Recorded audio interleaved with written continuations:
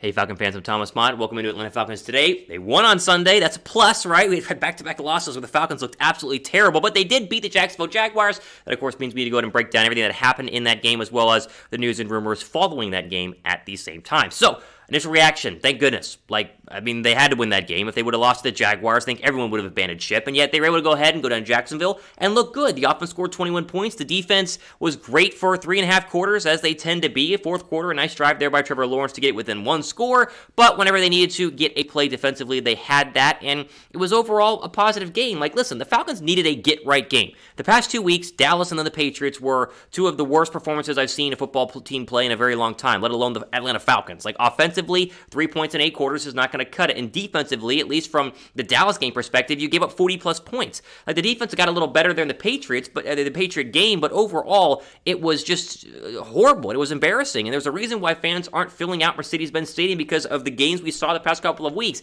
Now, the Falcons at least have proven back to the world, or hopefully Falcon fans, that they're not total garbage. They're still going to be competitive, they're still going to be able to play on offense, and that they're trending much more in the right direction. I know it's the Jaguars, and we'll talk about that, but at the same time, at least they were able to go ahead and get a win on Sunday, a much-needed one, and look pretty good and confident doing that. Okay, pin comment down below. Of course, ad break, scroll down during this answer. Are you back on the Falcons hype train? If you are, type Y down below for yes. If you are not, then go ahead and go down below and type N down below for no. All right, so the first takeaway, of course, is the obvious one, the one we must mention, because a lot of people are tweeting me about how the fact that Thomas, the Jaguars aren't that great. I know the Jaguars aren't that great, which is why Atlanta had to beat the Jaguars. There was no room for the Atlanta Falcons to go to Jacksonville and score less than 14 points and lose. If they would have literally lost that game, then it's all done. You literally abandon ship, you throw in the towel, you tank the rest of the way, and you get ready for the 2022 NFL Draft, because you can't be the Jaguars, who are a 2-win football team. I know they had the nice win nice loss to the Bills, but still, maybe they beat the Bills. Either way, that Bills game was impressive. Other than that, they are completely devoid of talent. Atlanta doesn't have a lot of talent. The Jaguars definitely do not have a lot of talent. You had no room to beat them. So you must at least give credit where credit is due. The Falcons were able to get their 5th win of the year. They've won 5 games despite the fact they have very few talented players on both the offensive and defensive side of the football. It's Grady, A.J. Terrell, Cordarrelle Patterson, and Matt Ryan. That's basically it right now, and they've gotten to 5 wins. And so you can only play who's in front of you. The Jaguars were in front of the Falcons. They beat the Jaguars, and so that is a positive, and we must at least acknowledge that overall for Atlanta. Okay, before we get into Cordarrelle Patterson's big day, we have some crazy Cyber Monday deals that are going on right now for all your Falcon gear needs, including this Falcon zip-up. This thing looks absolutely fantastic. The red, it right now can be found at chatsports.com/FalconZip, and then use the promo code Monday to get 20% off your order. Reduce that price even more. Pick it up for that special someone in your life, or get it for yourself. I always get myself a Christmas gift. I ordered a couple of clothing pieces a couple of days ago. It's my Christmas gift to myself, and so you guys can jump in on that right now at chatsports.com/FalconZip, and that promo code is Monday for 20% off your order.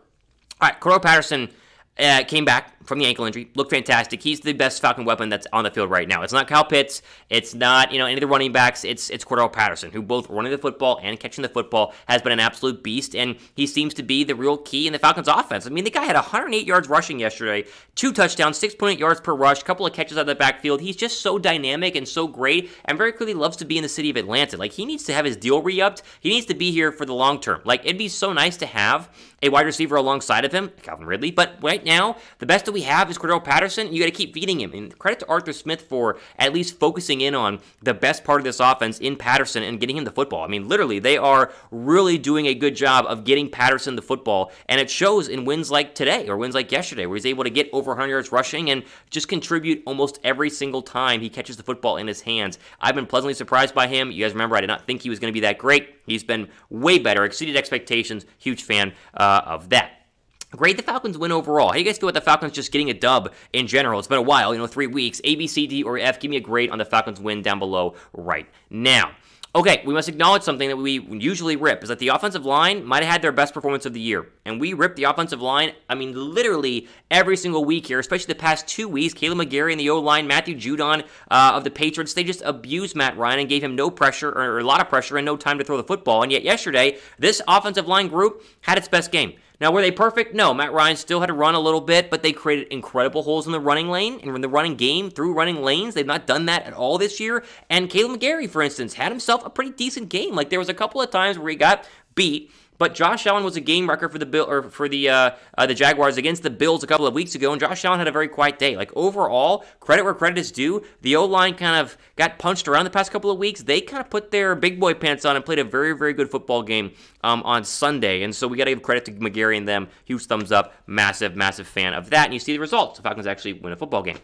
All right, before we go ahead and get into my next takeaway, make sure you guys are subscribed to the channel. Still approaching 4K subs. We're so close. We're like literally a couple 50 away from getting to 4K subs. You guys like the channel, like our mailbag videos, our breakdowns, our news, our rumors, go ahead and go down below and hit that subscribe button. It's free and get you guys all the latest Falcon news and rumors for your subscription box here on YouTube. So hit the red button, hit the notification bell. Help me out. I appreciate it.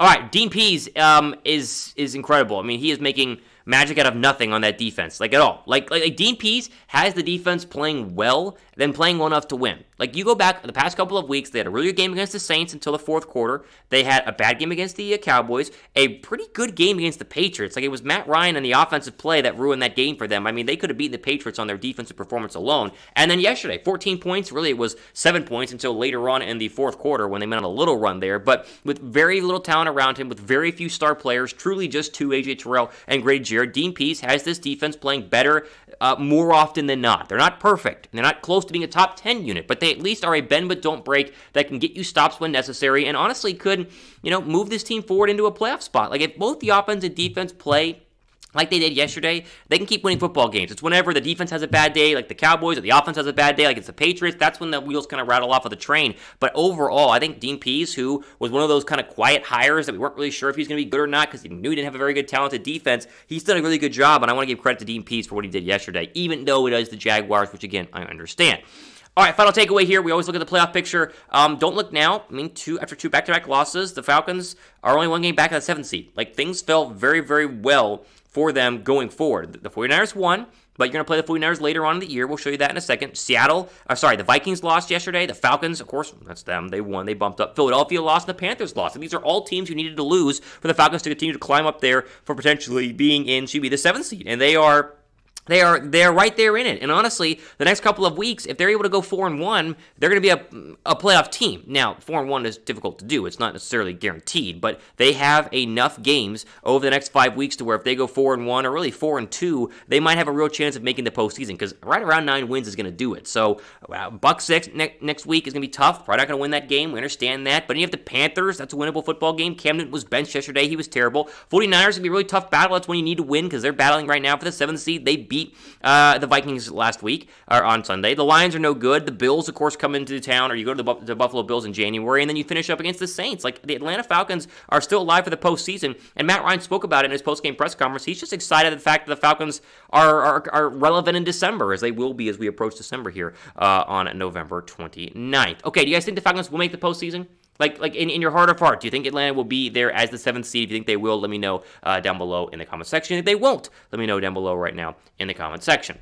All right, ultimate day on our Atlanta Falcons news and rumor video, as we, of course, wanted to break down everything that happened yesterday. They got to win. I mean, it's Jacksonville Jaguars, and they might look bad next week against the Bucs. We'll cover that when it happens. Like, right now, Falcons are playing good football, and so credit to them for at least getting a win on Sunday. It can always be better, but with the little lack of talent that they have, any win is a positive in my books. Make sure you guys are subscribed to the channel. We would appreciate you guys to go ahead and, be a part of, hopefully, a fast-growing and great community here on Atlanta Falcons Today. If you guys appreciate what we do, go down below and hit that subscribe button. I would greatly appreciate it. All right, ultimate day on our Atlanta Falcons news and review video. I'm your host, Thomas Mott, starting off for the rest of your day.